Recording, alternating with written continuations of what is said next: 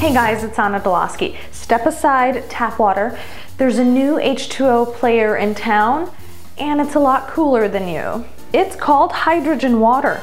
It's simply water with extra hydrogen gas added to it.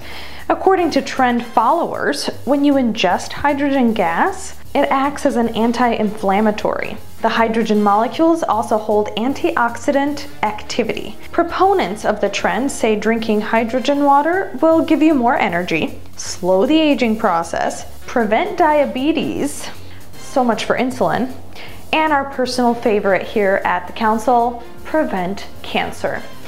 Right, millions of doctors are just asleep at the wheel here while activists cure cancer one water molecule at a time.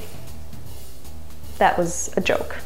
But another claim says hydrogen water also reduces side effects of cancer treatments, which is ironic that you'd even need cancer treatments if simply drinking hydrogen water would prevent your cancer in the first place. I am confused.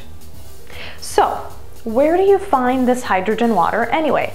Oh, just the internet for about $18 a six-pack. Wow. Here's a shout out to Self Magazine for helping debunk this story. They've written a lot more on this topic than we can fit into this video, and even featured our very own Dr. Ruth Kava, who had this to say. The idea that by doing something like bubbling more hydrogen through water or getting the oxygen and hydrogen to disassociate more quickly than usual is going to do anything to cure any disease or ailment is just not there. So if hydrogen water is out, what's in? Here's some good old-fashioned science advice. Drink some more water. Yup, you heard it here first, folks.